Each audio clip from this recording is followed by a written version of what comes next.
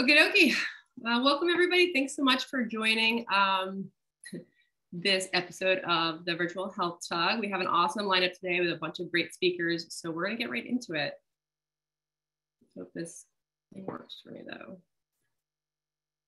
right, cool. So if you've never joined the Health Tug before, we have a large group of co-leads here, some of which are not on right at this moment. I'm Lindsay Betzendahl. We also have Nicole Lohr, who will be on later in the meeting, Simon Beaumont and Mark Connolly, both of whom of which happen to be on vacation, but you probably all remember them if you've been at our tug before. And we have new co-lead. I can get this. Oh, man. This goes to everybody. Hold on a second. Not good to Prezi. Well, I'm not going to be able to figure this out apparently. There we go. We have a new co-lead, Nicole Lillian Mark. She's a data visualization engineer at cart.com. And I know she's right now might be managing her dogs. Unless you're there, Nicole, want to give a hi. She might not be there, but she is on, and we welcome her to the team. Okay, so today's tug, we have a bunch of speakers, as I mentioned today. We're gonna start up with Zach Bowders, visionary and public ambassador. He's gonna give us a talk on visionary velocity, which I'm super excited about. And after that, we have guests Toby Sharp and Jack Parry from the data school. So they're gonna give us some information about the information lab and some speed tipping, which should be really fun as well. And then our own new co-lead, Nicole and Mark, we'll be talking about visualizing public health data and some special considerations. So awesome today. So just as some reminders, if anyone has questions, please put those in the Q&A. We'll be monitoring that. And then you're obviously welcome to chat and say where you're from. And welcome everybody on this lovely Thursday. Sorry about this. So before we get started, just want to show some health visualizations that have been shared in the recent month or months. So this one was by Pradeep Kumarji, the cannabis exposures, which happened to be a part of Project Health Biz, which I run. So if you hadn't seen this, I'm going to check it out. It's a pretty cool stream graph that I thought did a really great job on. I think I have one other to show. This was by Lilia Razik. The beginning of a new life. And this was in honor of one of her friends who had a baby, and she kept track of her weight every single day. And so looking at the growth of her new child. So that was a very nice, inspiring one as well. And obviously, if anything else comes up, if you've seen any great health vises that you want to share, please let us know. We're always looking for influential and inspiring visualizations regarding health and healthcare. A couple other things, just some Tableau events coming up in the community. If you haven't seen the My Tableau story, I think there's been 4 so far. I recently did one, and then there's more coming up where you get to see some of the community members and their Tableau journeys. They're really inspiring stories. Adam Miko was on, Jim, Annabelle, a number of people in the community. And also, if you don't know, their Tableau ambassador nominations are also open now through July 21st. So go in and nominate yourself, nominate others that inspire you. There's a number of different types of ambassadors. So go check those out as well at tableau.com. Just Google on their blog. It was just shared the other day. We also want to note some 2 additional upcoming Viz projects related to health. The Veterans Advocacy Tug actually reached out to us yesterday, explained that they have a data challenge that they're partnering with Hunter 7 to look at some information related to veterans and I think care with nurses. So if you're interested in participating with them, they would love the support. You can find more at this GitHub, and obviously this presentation will be available afterwards. So if you need those links, I can also drop them in the chat later. And also Project Health Biz, which I run. The July data is coming out for rural hospital closures. So if you're interested in participating ever in Project Health Biz, let me know. And these are great opportunities to practice visualizations and getting involved with the community. And lastly, before we get going, is just a reminder for our next tug. It's going to be September 28th. We have John Schwabish, Dev Bosale, and Nicole Klassen coming on. So another great lineup of speakers. So make sure you mark that down and register when it's available. And now I am going to stop sharing. That way I don't have to do it again. And I am going to toss this over to the fantastic Zach Bowders for our first presentation. And again, we'll monitor the Q&A and have some time afterward for that. So just drop anything in there. All right, Zach. Welcome. Hey, thanks, Lindsay. Thanks for having me, everybody. So I'm doing a whirlwind tour of this, and I'm actually doing this at the analytics tour in about an hour as well. So hopefully, you guys aren't the dry run. You're the main show. They're the after party. So I'm Zach Bowders. This presentation is Visionary Velocity, Improving Your Skills, Speed, and Thinking Through Public Work. So as I said, that's me. I am a BI specialist at JLL, Jones Lang LaSalle. We're a global real estate properties company. We have 91,000 global employees, and I'm part of the Americas BI team. You probably know a bunch of folks that work there. We have at least 4 Tableau visionaries and about 12 or more ambassadors at this point. We have a really, really big, robust analytics team, and we're always building it out. So if you're curious about that, reach out to me. I am a 2-time Tableau visionary, formerly Zen Master, 2-time Tableau ambassador, 7-time Viz of the Day, Vizzy winner. But my real thing is I love doing the Data Plus Love podcast, where I have members of the Data Fam on and other data folks. Recently, I had Alex Selby-Boothroyd on from The Economist, where he was talking about data journalism. So it's a great opportunity to see different aspects of data and the data community. So Edward Tufte famously said, PowerPoint presentations too often resemble a school play, very loud, very slow, and very simple. And if you were to take a little snap of that QR code right there, you could navigate to Tufte's circa 2003 era webpage. By the way, he now exclusively presents in PowerPoint. So I'm wondering how that's sort of, aged. Having said that, this is all going to be in PowerPoint. So buckle up, folks. This is virtual. I not so famously said, I'm not going to waste my time doing this if I'm not having fun. To which I also said there's a 10 billion% chance you're going to burn out unless you find a method of learning that invigorates and inspires you.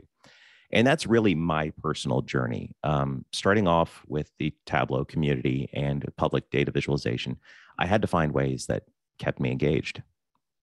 So I know some people are real sticklers to presentations and expect stuff to be orderly and businessy, and I guess I can do that. So here you go. This is what to expect. We're going to be talking about public work, collaboration, and finding or creating your niche. So if you're those bullet point sticklers, keep your eye open for these, and let's do this. So everybody starts somewhere, and that's not going to be the same place for everybody. So if you're sort of well-seasoned in data visualization, have done a lot of public work, or if you haven't, that's fine, because honestly, everyone starts somewhere, and no one's first public work looks the same. So right here, we're seeing some work from Jared Flores this year, actually. This looks a lot like what Jared was producing at work at the time. It's sort of clean and businessy and matter of fact. The colors are very staid, and it's got great use of white space. You can look at other people's first work too. So this is Judith Becker, who's a Tableau visionary like me. And her first work was a lot more artistic and kind of cartoony and creative, very vivid colors, lots of graphics and that sort of thing. Not the kind of stuff she's probably doing at work. And then you see Luke Abrahams, which honestly, just frankly, kind of blew my mind. This was his first public work, and everything in his portfolio is equally as good. But he came on very fully formed, very mature and sophisticated. And public work isn't necessarily an indication of, just because it's the first thing you've done publicly doesn't mean you haven't been doing this for years. And it doesn't mean you don't already know what you're doing to a degree. However, for other people, it might mean they're earlier on in their journey and they're trying to find an outlet to get reps in, be creative, or try new things. So this was my first Tableau public visualization. It looks very much like the kind of dashboard I was doing at work at the time, with the exception of the giant picture of M. Night Shyamalan and movie tickets on it. We're doing a lot of, dual axis charts, maybe with Gantt bars or something to compare actuals versus budget. We were doing these sort of fact callouts you see at the bottom, and those would actually, populate differently depending on what the numbers came in as. So if I were to go refresh that right now and add on, I don't know, whatever Shyamalan's last couple of movies are, like that beach one that wasn't very good, we would see these numbers update and the charts at the bottom update as well. So I made this when I didn't even know Tableau Public was a thing yet. And if you don't know Tableau Public is a thing, I'm kind of glad you're here. I mean, we've got 223 participants at this point. Somehow you found your way to a virtual tug and you don't know what Tableau Public is. So that's awesome. But beyond that, I didn't know that there was an outlet for me to create stuff that wasn't for work and to put it somewhere. I actually created this on a whim at work one day. So I was thinking, I really like data visualization. I really like using Tableau. What if I could use that for other things? So I made this, and then I was, digging around in Tableau, and I discovered this Tableau Public Publish button. I'm like, I don't even know what this is, but let's go for it. So I put it out there, and I mistakenly, used the wrong hashtags and fell backwards into a community. And here I am now, years later. But this is my 200th viz. So I'm out now past that. I guess I'm like 205, 206. So it's a lot different, right? It's, still colorful, still kind of poppy, still covering pop culture topics. It's a more difficult chart type, although once you figure out how to use those Sankey templates by the Flurridge brothers, it's not that hard to do. But it's an evolution. Like I've sort of changed my style, changed how I work, and I've gotten faster and better. And that's not necessarily all indicated by my public work. A lot of my public work is simpler, and to a degree, that's intentional. And I'm going to get to that in a second. But the main comparison between these two things is curiosity, that I didn't stop learning, and I didn't stop changing and trying new things, and I didn't stop investigating stuff that interested me. So if you're old like me, you may have played The Legend of Zelda at some point as a child. And if not, you probably have at least heard of The Legend of Zelda. And if you haven't heard of The Legend of Zelda, I can't help you here, but it's a classic video game for Nintendo. And at the very beginning of the game, you start off as this little guy, Link, in the bottom corner of the screen. And you don't have anything. You don't have any weapons or anything. But the first thing you see, there's like a little cave. It's like a little black square in the upper left corner of the screen. If you go in there, there's this old man who, in this case, we're going to say is Tableau. And he says, it's dangerous to go alone. Take this. And he gives you a sword. Well, Tableau is the tool here. Tableau is kind of the old man, but Tableau is not the sword. The sword is the community that surrounds Tableau. So unlike many communities that surround software products, Tableau's community, while it is supported by Tableau as a company, and obviously there's awards that they give out like Visionary and Ambassador, so much of it is generated from grassroots, from the ground up. So many of the best tools for learning and growing are actually created by individuals and not actually directly created by Tableau. So I swear I didn't steal this quote, or maybe I did. But really, the best thing you can do for yourself in terms of growing is to be selfish and to help others. But we'll get back to that in a second. But there's so many different opportunities out there. And if you check out some of these hashtags, Back to Viz Basics, Tableau, FF, Project Health Viz, like Lindsay mentioned, there's so many different opportunities for you to interact with others and try new things and practice with data publicly and grow. Now, the temptation may be like, well, I can do that stuff on my own, right? Like I'll just take one of these data sets and make it myself, and I'll save it to my personal desktop or whatever, and that'll be good. And that is good to a degree. Like you will learn stuff by doing new things, but you're not going to learn in the same way that you will by interacting with others. And I'm going to cover that in a second. So this graphic is totally meaningless, but this is a PowerPoint presentation, so get used to that. Napoleon Hill once said, it's literally true that you can succeed best and quickest by helping others to succeed. So I've said before, it's quietly one of the most hedonistic things you can do to enjoy other people's success. Like it's really tempting when you see other people to succeed to feel jealous of them. But reality is not a zero-sum game. Just because someone else won doesn't mean you've lost. So when you see other people growing and doing great things, you have the opportunity to both be happy for them, but to also say, hey, that's really cool. I bet I could do that too. And that's one of the best things about doing work publicly. Not only do you get the opportunity to see what other people have done, they get the opportunity to see what you've done, and you can all grow together. So, there's a movie out this summer with like a 59-year-old pilot. But there's a lot that can be learned from Maverick, or Pete Maverick Mitchell, I believe, as he's known in the movie. So Maverick is arguably the best pilot, but he's also kind of, reckless. But there's some stuff you can take away from him. So Maverick didn't start off knowing how to fly a plane. Someone had to teach him. So at some point, he was learning from others. Later, Maverick is collaborating with others. He's flying with wingmen like Iceman, and he's got his co-pilot Goose. And then later, Maverick is actually leading others. So while Maverick is not a commanding officer, he's not an admiral or a senator. He's leading amongst the other pilots. So he is able to both inspire, encourage, and help others grow, all the while still being an individual contributor. So there's a lot of opportunity for you to learn from others and then give back to others, all the while still being peers. You don't have to be above anyone else. And one of the nice things about Tableau's public community is it's not super hierarchical, in the sense that Lindsay and I are both Tableau visionaries, which is one of the biggest honors you can receive from Tableau. But at the same time, we're just folks like everyone else. And if you want to talk to us, just say hi. Or if you want me to check out your project, I'd be happy to. So collaboration has been one of my key things to personal success. So I'm going to tell you the story of 3 different things I collaborated on with 3 different people, Kate, Adam, and Sarah, and how I've learned from different opportunities.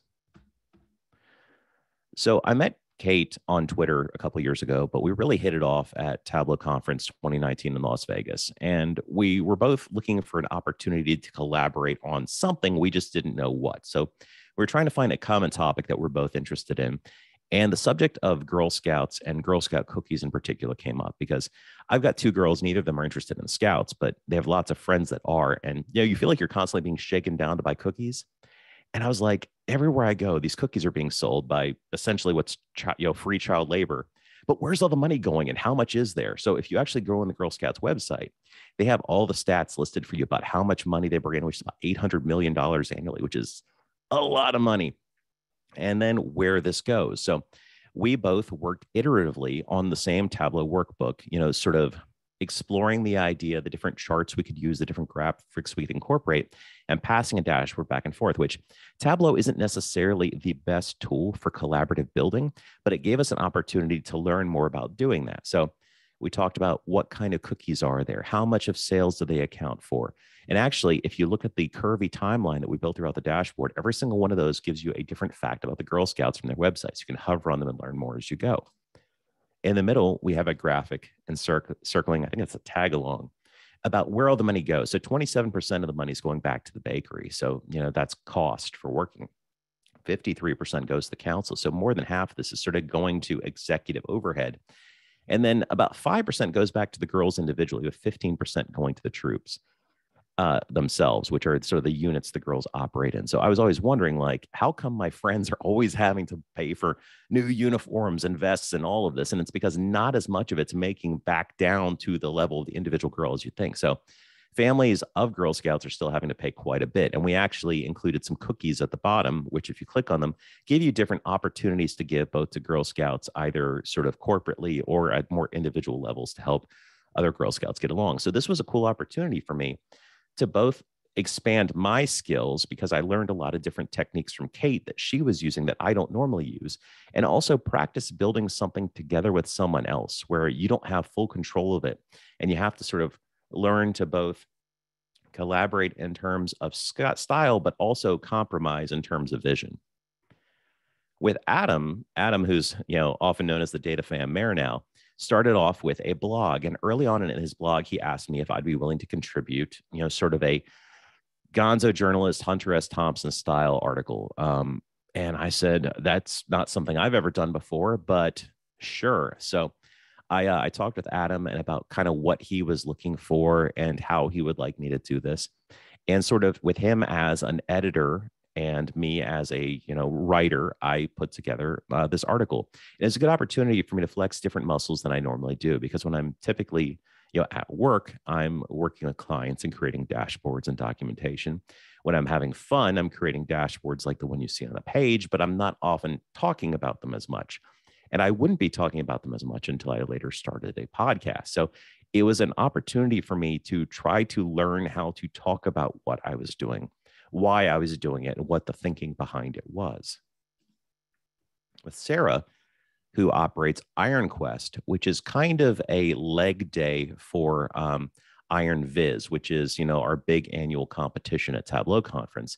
Every month they have a different exercise, which is themed, and it gives people the opportunity to try different techniques and different ideas that they don't normally dip into, so that later when they're competing in Iron Viz, or maybe have to do it at work, it's not the first time they've done it. So Sarah asked me if I would help her co-host for a mobile first challenge. So mobile is something we often don't develop for in Tableau. I know if you're like me, oftentimes one of the first things you do when you're starting your dashboard is go and turn off the mobile view because you don't want to have to deal with that.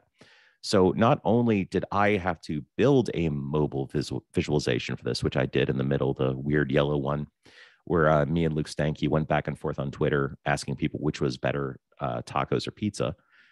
People voted pizza and they're wrong. But I then got to participate in the review, which was a several-hour video of us looking at and talking about all of the different submissions and, giving feedback. And giving feedback is a challenging thing because you want to say things that are helpful to people and can sort of help them grow. And you never want to undercut someone's sort of spirit. Like, you don't want to take that away from them. Very early in my career, I once had a boss that told me that he didn't find me interesting and that people he didn't find interesting typically don't go anywhere. And that really threw me off for at least 3 years in terms of my personal journey, how I thought about myself and sort of how I operated within that company. So learning to give feedback, especially in sort of such a visible way, is a unique skill that is worth practicing. I know for me, typically if I'm giving feedback to someone, it's either one-on-one or in a very small situation. And that's quite different from doing it on a video where literally hundreds of people might be watching what you said about someone's visualization later. So as part of my journey, I started to think about, what do I care about? So what kind of things are things that interest me and sort of make me passionate? And among those are things like podcasting, design, pop culture, stuff like that. That's the stuff that, really sort of makes Zach, that feeds me and sustains me and makes me interested in stuff. So here's some things I didn't care about that I made and that are sort of embarrassing and I'm not super proud of. So on the left, you can see a Christmas spending in America. And all these are actually from Makeover Monday, which is one of the more famous Tableau public exercises, which is now sort of retired. But it was a weekly exercise where every week there's a public data set. Everyone would take about an hour. That was the suggestion. I know a lot of people didn't do that. And the idea was, go make something and maybe it's best practices. I know that's what they hoped for.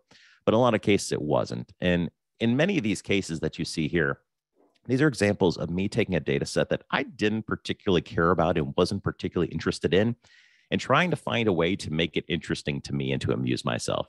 And you can tell that my heart's not really in most of these, in the sense that I'm trying to be overly cutesy. I'm cluttering stuff up with clip art. I'm going a little nuts with the colors. The Blackhawks up one about the Chicago Blackhawks and how their attendance took off. That's about the only one of these that actually I'm not totally mortified by. But these are all examples of things that I was making because I wanted to be part of the conversation and I wanted to sort of, practice, but it's not stuff I cared about. So it's not stuff that turned out super great and that I don't care about anymore. So why am I not doing the things that I care about? Why am I not doing podcasting, design, and pop culture? It's if these are the things that sustain me and make me excited and make me interested. If I'm not doing stuff that makes me excited, am I going to keep doing this? Am I going to keep practicing and growing? Not really. And you see a lot of people sort of burn out and fall off. And now everyone has lots of reasons, but I suspect a lot of it comes down to, if you're not doing something that you would do anyway, you're not going to keep doing it. So here are examples of things I did care about. On the left, you see one where it's about the Scoville scale of hot peppers. And while I did incorporate this sort of curvy chart on the left, which really means nothing to the left of chilies counts, it did give me an opportunity to play around with the idea of finding a balance between both representing the scale of the pepper heat against an eye-catching visual that resembled the eye of a stove. So sometimes you're able to make stuff that's best practices and looks awesome and is very simple, but no one looks at it because there's nothing to grab them. And there's definitely a balance to be found in the middle there. And this was me playing around with that idea. On the top right, you see me trying to map something that's not mappable, which is the idea of dreams. So in the movie Inception, there is a story that involves a dream within a dream within a dream. And I remember sitting around one day thinking, how do you express that idea? Like if you were to try to draw this out on a piece of paper, how would you do that? So I actually found a way to do that. And I made that all within Tableau. So it was an opportunity both to think about how do I map an idea that's difficult, but then how do I make that within Tableau in the first place? And the bottom chart is the idea of horror movie franchises and how quickly do they begin to fall off in quality. So in the upper left corner, you've got the ones that were the most consistent, highly rated. And then by the time you work your way all the way to the upper right-hand corner, you get to the Leprechaun franchise, which almost immediately went to hell. So it's different ideas of different things. And, obviously getting playful with like the bottom right corner looking like candy corn in terms of the color. So trying to find different ways to represent different ideas that both work visually in an interesting way and kept me interested in learning new techniques, but also could convey an idea clearly. So something else I care about is data and data community and learning more about others. And as I would go to Tableau conferences, it was around the third one I went to in Tableau 2019 in Las Vegas, I realized one of the things I looked forward most to at the conference was interacting with others and sort of building community, understanding what they work on, what matters to them, and getting to know the people behind the stuff that I thought was so cool. And I realized that I felt starved for that during a lot of the rest of the year. I had a few like local colleagues that I'd get to talk to, but for the most part, I wasn't having those conversations regularly. So I thought, I love listening to podcasts. I wonder if I could do a podcast. So I learned how to record one. I spent about a month learning how to edit and figured out the resources I would need to actually start one. And then in beginning of 2020, not too long before COVID hit, I started a podcast called Data Plus Love. Ever since then, every 2 weeks, I've released an episode. And most of those episodes are me one-on-one, just having a conversation, usually with someone from the Tableau community, sometimes not. And sometimes there's solo episodes where I'm covering different topics and delving into different ideas. But it gave me an opportunity both to have those conversations that I needed to fuel me and keep me excited, and also a way to highlight some of the people that I found interesting and help others get to know sort of the face behind the visualizations that they were seeing and that they liked. So in a way, bringing other people into the conversation and hopefully helping other people sort of build their own personal networks. So Mike Cisneros, who is a former Tableau Zen master, had a presentation he did at Tableau conference a few years ago. And in it, he quotes a Broadway show called Title of Show, which had a song called Nine People's Favorite Thing. And the lyrics you can see on the left, I'd rather be 9 people's favorite thing than 100 people's 9th favorite thing.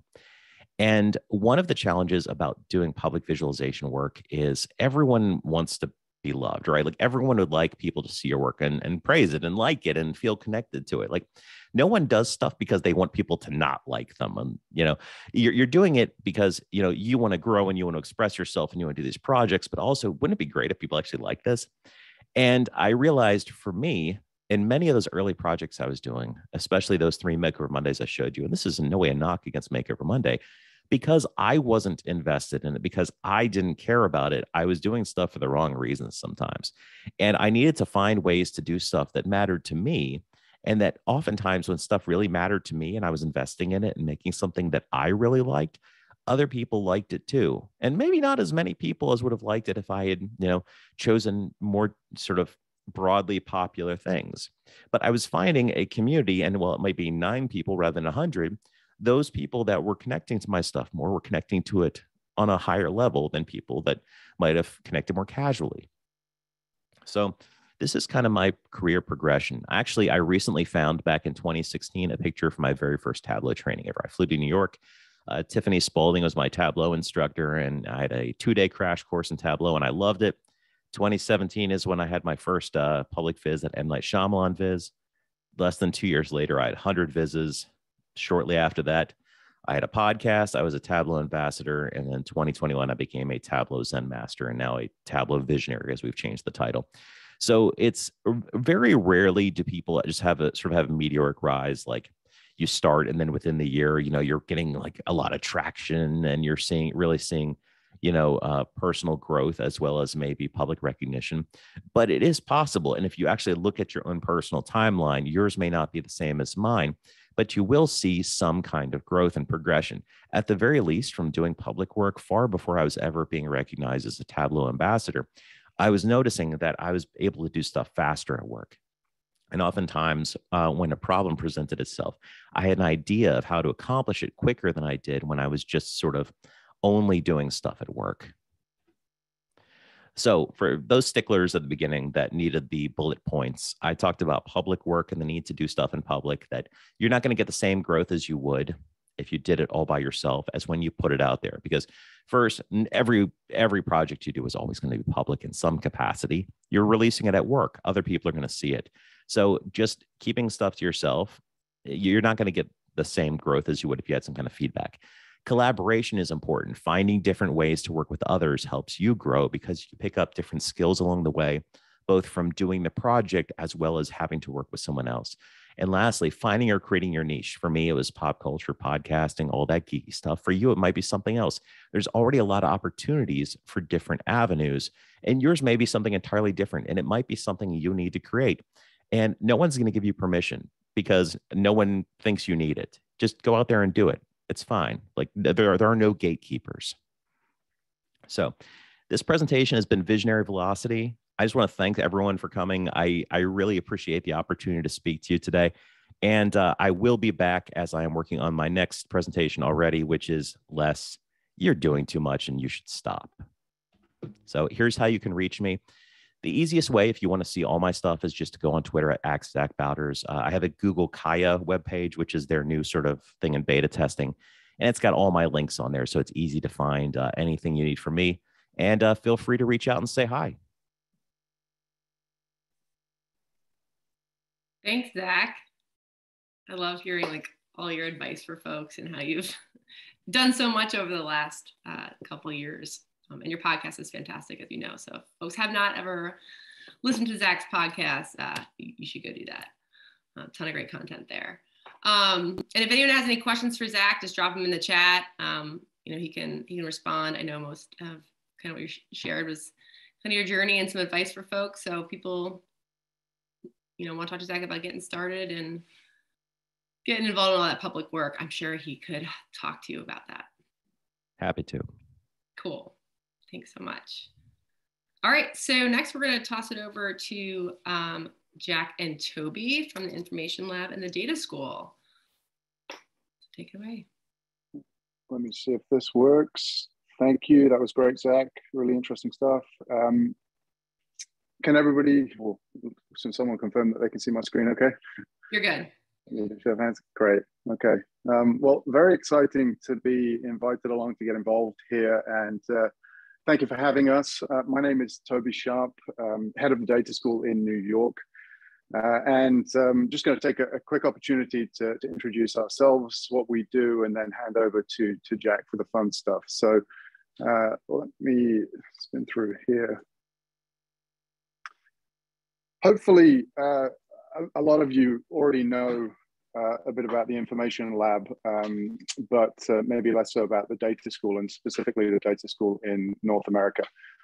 So just to recap, the Information Lab as an organization has been around for about 11 years, and we were very early adopters in terms of Tableau, and actually one of the first Tableau training partners in Europe.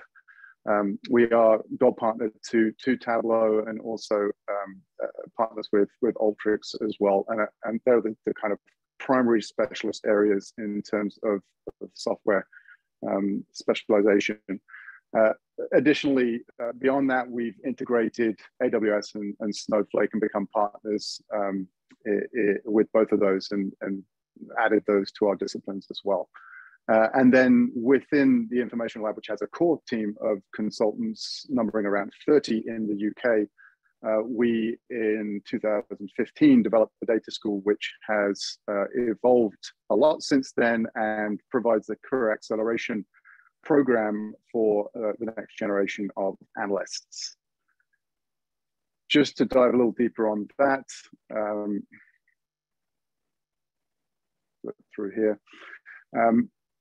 This really is geared towards driving careers for folks wanting to get into data professions. We spent about 2 years during COVID developing The New York operation, a little bit hindered with the ability to travel and whatnot, but kicked off with a vengeance from January. The data school essentially operates a close to 2.5-year contract for any candidate joining the program. It's fully salaried and paid throughout their time with us.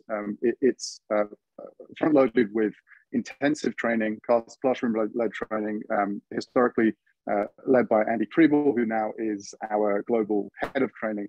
Carl Alchin took over as head coach in the UK, and Anne Jackson joined us in January to take up that role in New York. So once they've gone through that training and become highly certified both in Tableau and in Alteryx, they are then placed in 4 consecutive consulting placements, 6 months apiece to complete the 2 years to follow training. And then we help them to find jobs with our clients. Sometimes they will join our internal team or indeed go out and find jobs by themselves within the broader data community. So what does this really look like? In terms of those placements, this can transcend content creation, training and enablement activity, building of community within clients, and kind of the broad thing we look at here is really staff augmentation opportunities and kind of injecting SMEs into specific teams within our clients. And with that in mind, looking at really the added advantage that we're bringing here is highly certified consultants, like I said, but at a very competitive day rate. And on the way through this, it's really allowing these consultants to transition from training into cutting their teeth as consultants within these clients. Something to consider beyond the 6-month placement, and perhaps a sort of a precursor to that, to learn a little bit more about the team and the consultants. Each cohort, which numbers 8 typically, will get an opportunity during their training to run what we call client projects, which is a data school project there on screen, DSPs.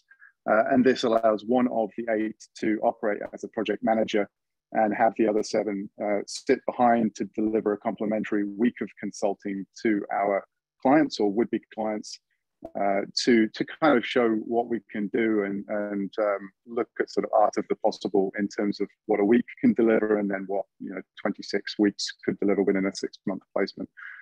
We also operated these as something we call seeing is believing, where some of our more senior data school consultants would sit in for a week as a dedicated consultant with our clients to, again, show what we can do.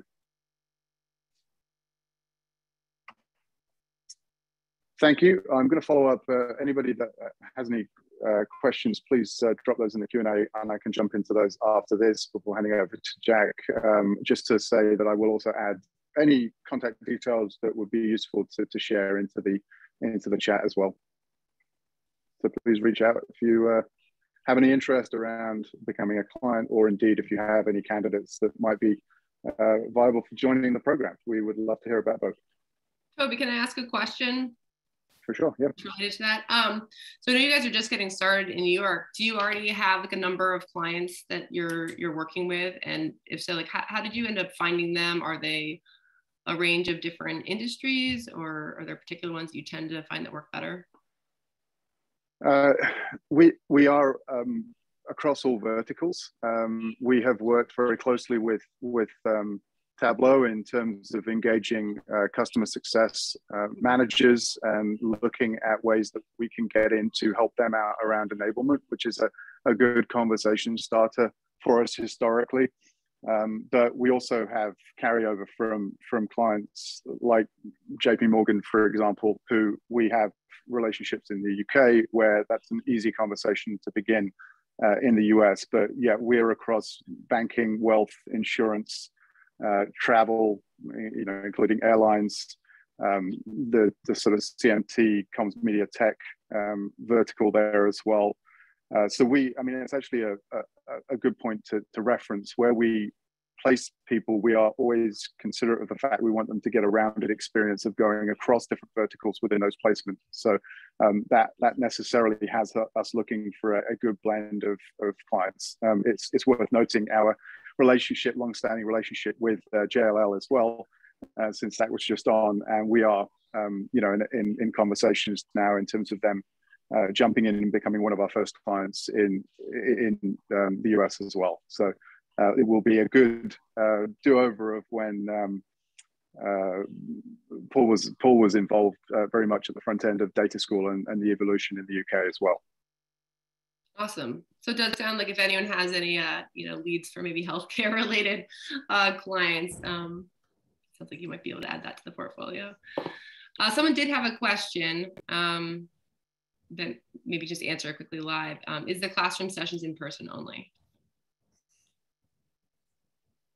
Sorry, I just lost my headset for a second there. Can you still hear me? Can you hear me? Yep. Yeah, the question was, is the classroom sessions in person only? They are, yeah. So we are asking for folks to be here in Manhattan office at 28 Liberty for those 4 months.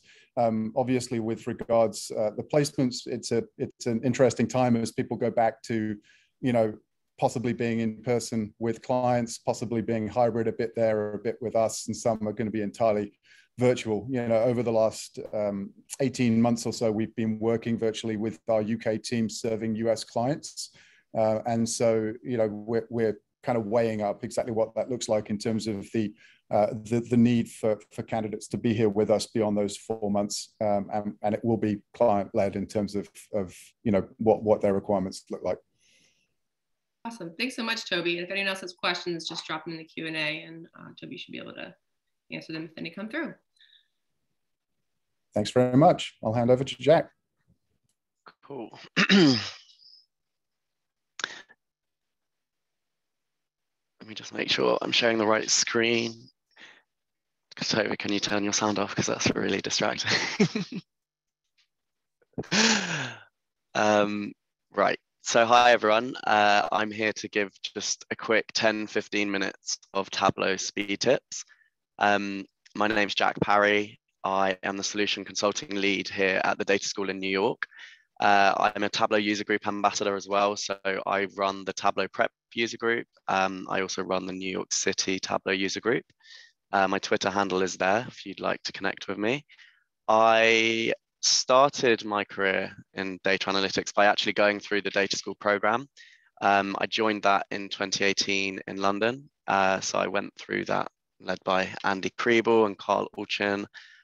Went through my placements that Toby just described, and then I was actually offered a role at the Information Lab as a full-time consultant. Following that period, I stayed there for a year or so, and now have moved over to New York to help grow and expand our team out there or here. So we're going to build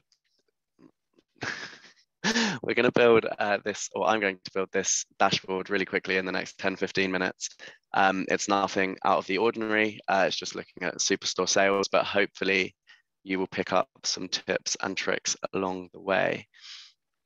So diving into Tableau, because I'm building this quickly and I know how my dashboard wants to look, the first thing that I'm going to do is change some of the default formatting of the workbook. So if we just go to the format menu up here and we go to workbook, we can actually change some of the formatting for dashboards, worksheet titles, worksheets, and grid lines before we start our analysis. So I'm just going to increase the size of some of my worksheet font. We're going to increase the worksheet titles as well. Maybe make these Tableau book and bold. And then finally, just the dashboard titles as well. I'm going to make that bigger. So if you weren't aware, then you can change the formatting of your workbook before you get going. And I'm also going to turn off the grid lines because I don't want some of that clutter on my dashboard. So I'm now going to build out that first bar chart in my view. So I want to find out how much these subcategories can mount up to the percentage of total. So this is just focusing on the technology category. So I'm just going to stick that on. And we'll just apply this to every worksheet that I'm going to build out we'll bring my subcategory to rows, and we'll drop the sales onto columns. We'll just give that a sort, and I want to show the percentage of total here at the end of the bars, but I'm going to do that using a level of detail calculation. Now, typically you might go into your calculated field and start to write out a fixed calculation. So I just want to fix on my category and get the total sales, so I can compare the sales of each of these subcategories to that value. But when we know exactly which level of detail calculation we want to compute for one dimension, I can just pick sales up. Ooh, hold, that is not what I wanted to do. I can hold Command on my Mac, on Windows, I believe it's Control, pick up sales, drop it onto my category, and you'll see I get a new calculated field appear. And when I open, what's going on here? When I open up that calculation, you see I have my level of detail calculation already formed, ready to go. So now I can just combine this with my sales. So I can just call this percentage total sales, drag in my sum of sales, put that over that subcategory sales. We'll just make that a sum as well, so we're not getting our aggregate, non-aggregate error. And then I'll just change the default number formatting of this, because I know it's going to be a percentage, and I want that to display as a percentage everywhere. So maybe I'll just make that one decimal place. And now I can drop that onto my labels. I could get rid of these headers now. I don't really need them. Maybe well, I was going to change it to entire view, but I can't because of the zoom toolbar. So that's fine for now. Maybe if I just come out of full screen, bring this down a little bit. There we go. Actually, we'll leave this as standard for now. If we go back to my sheet there, I think that's everything we want to do. Just bring this across. I'm not doing a lot of dragging. And finally, I'm just going to rename my worksheet. Hopefully that's not a tip for anyone, but maybe it is.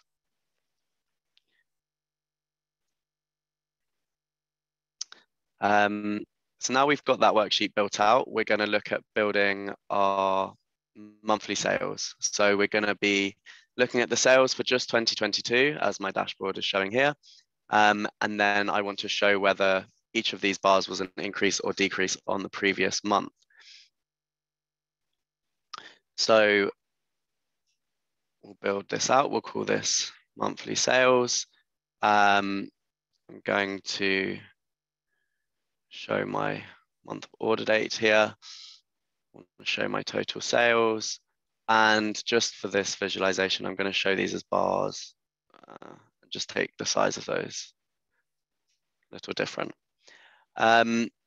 So I'm sure many of you have computed this kind of thing in the past, where you want to show an increase or decrease on the previous value. And there are several ways you might have done that. So you could have this kind of calculation, which is using a table calculation. So we're just saying if the sum of sales minus our previous sum of sales using that lookup calculation is greater than 0, then that would be an increase. Otherwise, it would be if it's less than 0, it would be a decrease, and otherwise it's going to be neutral. This is fine, it will work, but using strings here is going to not be such a performant calculation. So if suddenly you've got a quite complex workbook, then you might want to think of doing this in a slightly different way. So a way you might have done that is then by using a very similar calculation and using a Boolean expression. So it's exactly the same, but instead of using my strings of increase, decrease, or neutral, I'm just saying true or false.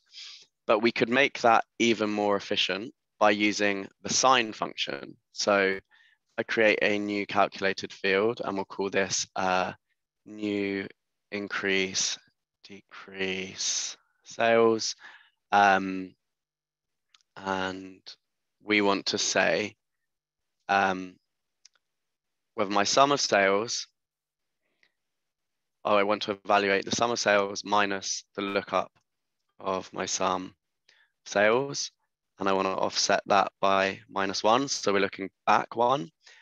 And now we can use this sign function. So if I just preview that over here, it's going to return 1 if the value is positive. It's going to return -1 if the value is negative, or it's going to return 0 if the number is 0. So this is going to essentially make the computation of that value even quicker. And then just in case we have any nulls, I'll wrap this in a 0 null as well. So that's exactly the same calculation, or getting to the same kind of output as my string calculation or my Boolean calculation, but just all in one line, really simple. I'm just going to make that discrete, and I could drop that onto color.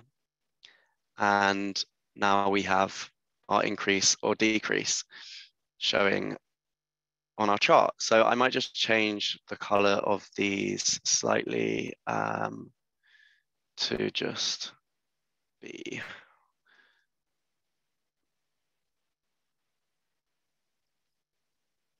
slightly different than that red-blue. And now I want to just show for 2022. So I'm going to get rid of my values that are before 2022. And there are lots of ways you could do this. You could just filter them out, but that wouldn't be particularly dynamic. So if I just say use my year as filter, then I would be getting rid of those values. But we could do that with a more dynamic calculation. So we're just going to check that something is this current year. So maybe I'll just call this current year check. And we want to say, is my year of order date,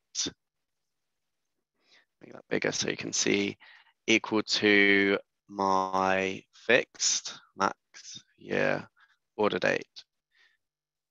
This may be a tip in itself. So if you're writing a fixed expression, you don't actually, and you're fixing on nothing, you don't actually have to write the word fixed. You can just write your LOD like this. So this is going to give me a true false value. It will return true for everything that's in the maximum year of my data set. It will return false for everything that's not. But if I just use this as a filter, I am going to, let's just show. I'm going to get this orange bar for January because I filtered out all of the data for the years prior to 2022. And so I can't now use my table calculation to evaluate the increase or decrease because there is no value for December 2021. Whereas if I actually use this on columns, I'm now going to have these views split up by true or false. And I can just hide the false. And now I'm still getting that increase or decrease against the previous month because the data is still there. It's not filtered out. I just don't see it in my view. We could just tidy this up. I don't need my month order date. Maybe we'll get rid of some of the formatting, the row dividers and column dividers. Not a fan of those. And then finally on this view, we want a little indicator for my increase or decrease, because at the moment I'm just using this 1 or -1, which is fine. But I like to indicate these in the worksheet titles. And what you can use ASCII symbols or sort of Unicode characters in Tableau to represent some of this. So you can use these in text, you can use them in calculated fields, you can use them in number formatting. So if I just go and grab one of these black circles and put this into my sheet here, so we could just say increase, decrease, and then I might want to just make sure these are the same colors. So increase is going to be my blue-ish teal. My decrease is going to be that purple. So you can use these symbols in many different places in your Tableau workbooks. So now that's just a quite nice way of indicating what my colors represent. The final view that we need to build out, if we go back here, is looking at our just total sales for the year. We want to compare that with the previous year. So we'll just call this total sales. And I can build out that sort of KPI by, I'm just going to drag my year of order date here. So I'm going to get my total sales for each of those years. And I want this to be an increase on the previous year. So I'm just going to make this a percentage difference. And I might want to use this calculation again. So I'm just going to drag and drop it over here. And now my calculation can be used in other worksheets. So I can just call this year sales. So now I can actually see the expression that Tableau is computing when I set up that quick table calculation. I'm going to use some of those ASCII characters again here. So in the default properties, my number format, I'm going to make my positive values just 1 decimal place, and I'm going to include a triangle. So we can change this here, and I can just paste that directly in. And then by adding a semicolon, I can specify how I would like the negative values to appear. So I'll grab a down arrow and pop that into my sheet. If I hit OK, we're now seeing that represented in the worksheet. I'm going to drag sales back out. I want that on text. And then I'm just going to increase the size of some of these. So maybe we'll make, I don't know, the sales value a little bit bigger, make that bold. And my percentage difference could just be 15 or so.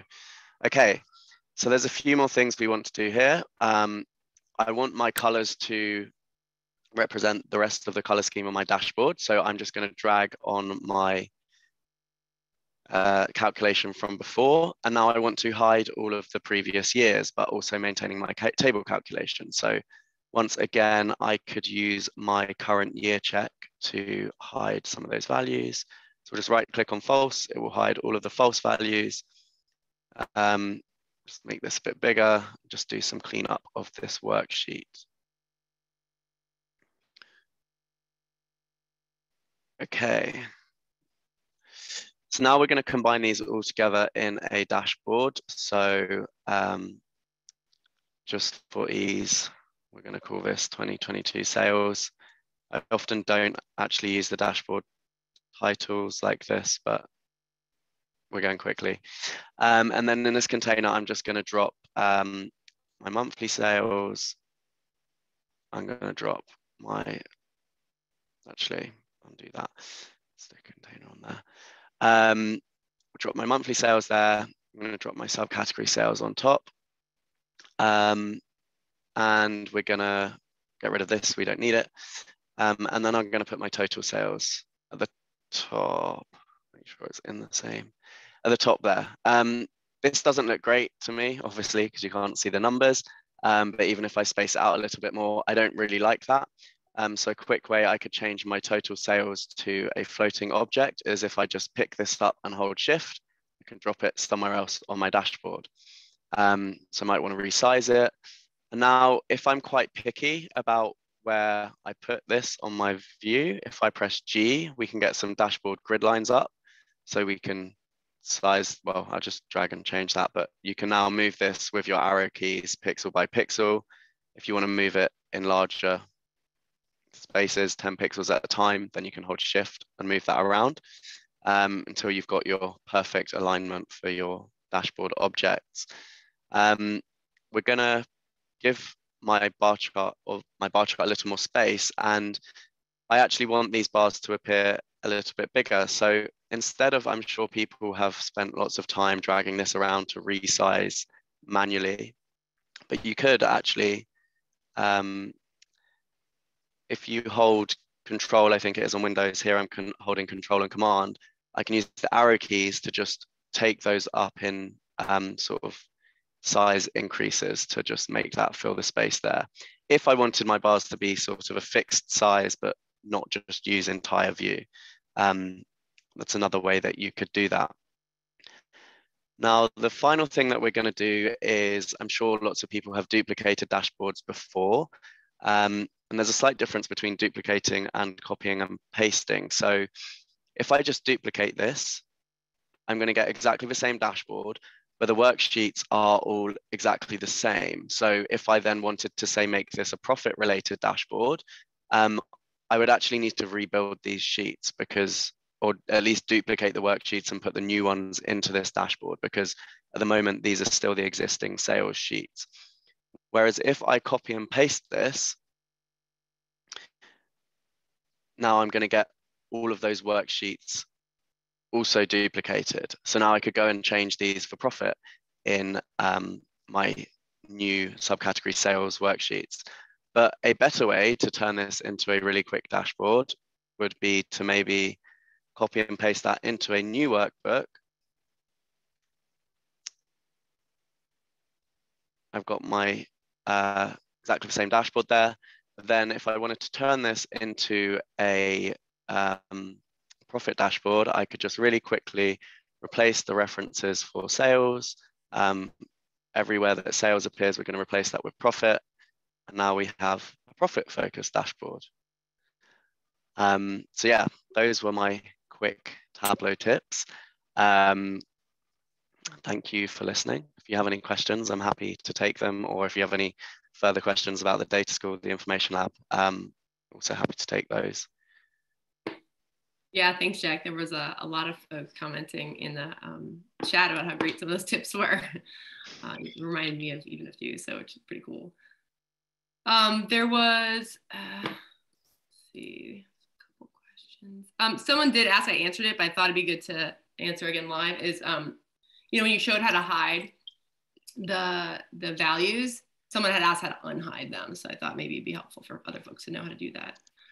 Yeah, I can show you.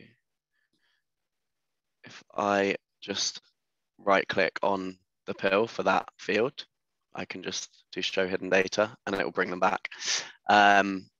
Obviously the true false headers are hidden at the moment, but so you could just show the header to bring those back, but really easy, just two clicks, just show that hidden data again.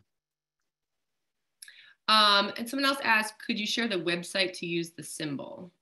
Yeah, sure. Wherever it is on all of my screens. Here we go. Just drop it in the chat. Yeah, that'd be perfect. That's awesome. There we go. So I can see someone just said, will there be a recording? This is being recorded, right? So yeah, you can follow this up. It should be right afterward. It should shortly, it'll process and then Tableau will post it up onto their YouTube channel.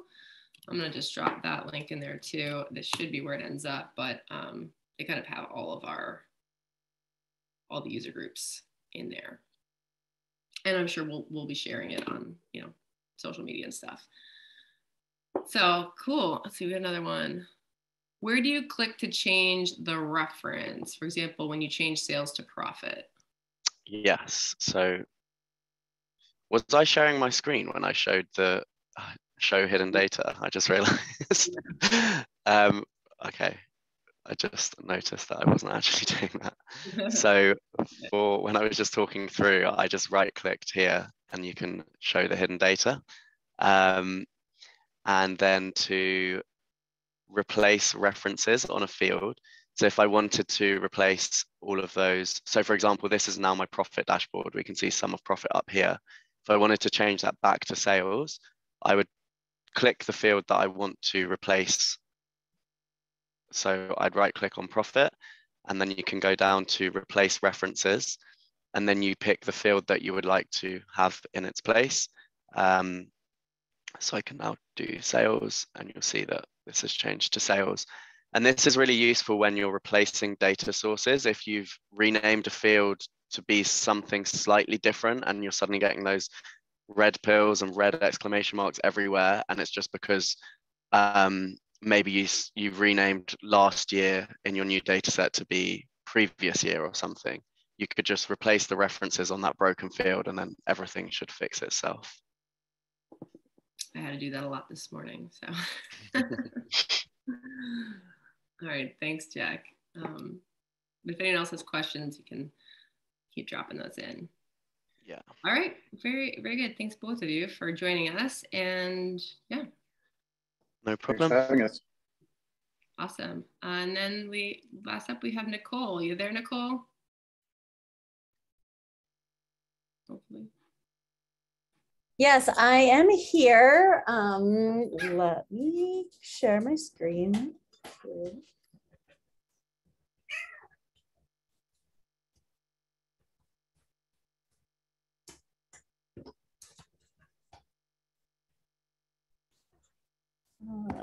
Sorry.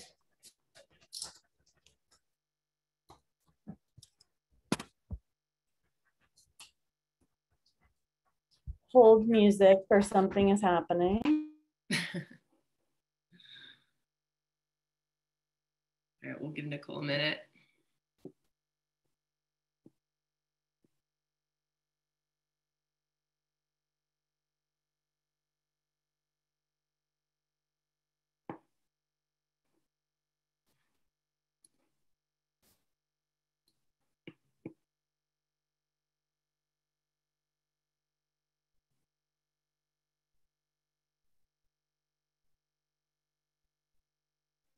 Can you see a slide presentation? Yes. Awesome. Okay, then. We don't see you, but that's okay if you need to keep your camera off. Just wanted to... I think I'll keep it off as to not complicate my life technologically here. No worries. All right, you can get going. Hi, everybody. My name is Nicole Mark. I am a data visualization engineer at cart.com. My first non-healthcare data visualization role ever. But all of my previous has been healthcare related. I have a presentation analyzing and visualizing public health. I worked with Idaho State University, the Idaho Board of Pharmacy, and Community Pharmacy Enhanced Service Networks, CPESNUA, on a manuscript published in the Journal of the American Pharmacy Association. And I have a link to that somewhere in here. Except you aren't supposed to see this screen today, but you were really supposed to get the presentation that I just described. But life has been insanity. I decided last night, after listening to a podcast about sleep, to scrap my entire presentation because it didn't feel honest to talk about a project I did last year that was successful when my life is falling apart. And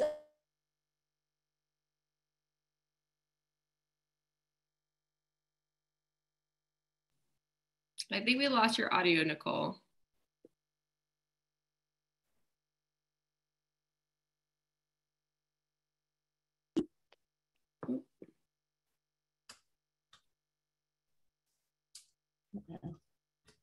Don't think.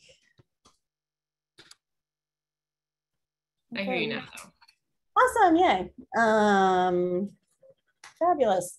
One of the things is also an unstable internet connection and housing insecurity, which is a new problem in my life. I won't go. Nicole, we can't see your screen anymore. Oh, fun. Let's see.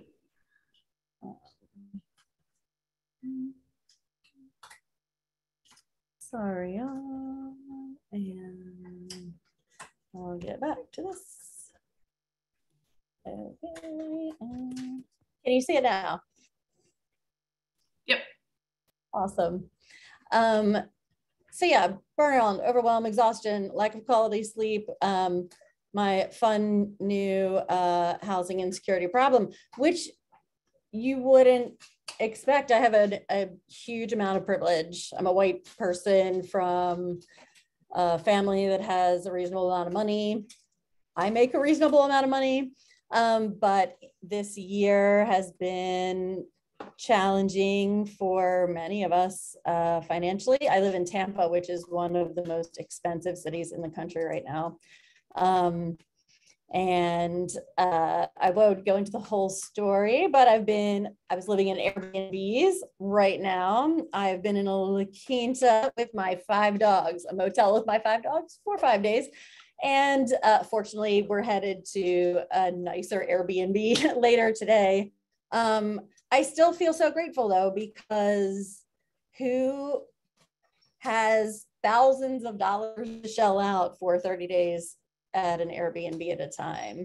I can't imagine, or I can imagine some of what people are going through these days. So the reason I decided to give this presentation rather than the one that seemed inauthentic and boring and irrelevant right now is partly because Brene Brown's work is important to me and has helped me really realize the importance of authenticity to me in my entire life, career, personal life, etc. I love this quote of hers, that authenticity is a collection of the choices that we have to make every day. It's about the choice to show up and be real, the choice to be honest, the choice to let our true selves be seen. So that's what I'm trying to do today. Every day on Twitter, we see the Data Fem's amazing accomplishments, and I've been so blessed by this community supporting me a huge way since I started doing data visualization. I loved Zach's presentation because it really encompassed that whole journey from like the person who has just started with Tableau to the Tableau visionary. And it really hit me when he was talking about that comment that one of his bosses made, that I might have quit after that. But it was just a handful of people in the Data Fam that encouraged me even just a little bit. Like, that was a nice color palette. I like what you did with the data. That was an interesting storytelling point. So even those tiny little bits of encouragement that you can give to other people, no matter if you're brand new or a visionary, any level that you're at, it can really make a huge difference for people. I started thinking when I was listening to this podcast about a young man who spent all of 11th and 12th grade living in his car with his mom. The podcast is, let's see, what is it called? Oh my goodness. It is called, Have You Been Sleeping? I have a link to that in here somewhere as well. But he spent all of 11th and 12th grade sleeping in his mom's car. And then he got a place of his own, lost his minimum wage job, and ended up living in his car, putting himself through community college and just somehow never giving up. But when he finally decided to be real, to be authentic with someone in a theater group that a comedy improv that he had joined, that person did, roughly the equivalent of what the Data Fam does for many of us every day, which is gave him a couch to sleep on so he could succeed in his schoolwork and in his life. So I have some actual data here that mostly came from Vox.com, and that was the inspiration for the podcast. So nearly 1 in 500 people in the United States lived in their cars in 2020 in January prior to the pandemic. 34,000 young people under the age of 18 had no place to sleep on a given night in January of 2020. Currently, so in 2022, the average high schooler is getting 6.7 hours of sleep. And 43.2% of students are getting less sleep since the start of the pandemic. These are public health problems where if you can't sleep and you don't have housing stability, yeah, Maslow's hierarchy of needs is absolutely in play. How can you be successful in your life? Somehow, like that young man in the podcast, he managed to graduate school anyway, but with the help of his friends. And then I found this quote from William Glasser, who's an American psychologist from the 1940s. It's essentially the same thing Maslow said, but I liked the wording a little bit more. We're driven by 5 genetic needs: survival, love and belonging, power, freedom, and fun. So, and there's research into the importance of play more and more. If you look around for some of that data or shoot me a message, I can send you what I found. And finally, I'll do a couple of shameless plugs. During the Tableau conference this year, we launched the Women in Data Viz Discord server. I launched it, but then Allison Wright quickly stepped in to help me so much. She's a co-moderator now and has become a quick friend. And it's become a space where we are not only exchanging ideas about data viz, about careers, about networking, but also a place where just supporting each other and having fun. Sorry about my dogs there. The Women in Data Viz Discord Happy Hour is on July 21st at 7 p.m. And you can find me at all of these places. My website, Twitter, and my blog, Select Star from Data. Thanks so much, guys. Thanks, Nicole. How about that being real life, right? Yeah, they're excited. Yeah. No, thanks for that. And just want to say thanks, Nicole, for being authentic and changing up what you're going to do. I'm sure your other presentation was wonderful as well, but it's good to hear just kind of putting us all back in place of, we're all people. And, for those of you who work in healthcare, I kind of dropped this in the chat. We work with data about people every day if you work in the healthcare field, or I certainly do. And sometimes, it's important to also think about our own data and, where we're at in our lives and when we need to take care of ourselves. So, always kind of remember that. So if anyone has any questions for Nicole, you can certainly let us know. Otherwise, we've got a couple more things just to say before we wrap up. Hey, Nicole. As I mentioned at the beginning, welcome back.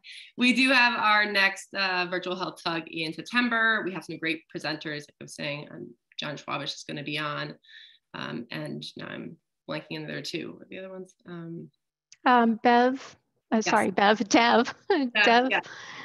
And Nicole. Yep, Dev and another Nicole. Yes, lots of Nicoles. So you can join us then. And of course, we just want to remind folks that if you want to present, you have a good presentation on healthcare data, on Tableau, and anything of that nature, please reach out to Nicole, myself, Mark Connolly, who's not on here, and not here today, he's on vacation, and let us know. Or if you have someone that you think is interesting, you want us to reach out to, we're happy to do that as well. But always trying to get a variety of talks and people. So I think, early on in my Tableau career, I think Simon reached out to me to present in like 2018 or 17. And I was like, what, really? So even if you don't think you have something interesting, I'm sure you do. And we'd love to hear from you, particularly, if you've never presented before. These are great opportunities to share your story, share information, share knowledge that you have. I think that's it, Jen. Thanks, everyone. Yeah, thanks. Have a great rest of your summer and happy 4th of July for those in the US. Have a great weekend. Bye. All right, bye.